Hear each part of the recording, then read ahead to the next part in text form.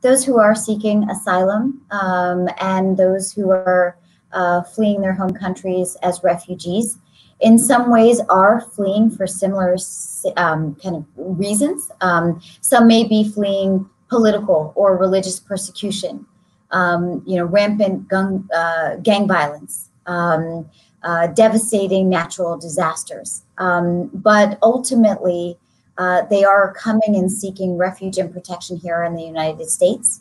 In terms of kind of the logistical and administrative differences, I think it's really important to be very clear. There is no logistical or administrative reason for why the US can't administer both programs. In fact, historically speaking, we have been able to walk and chew gum.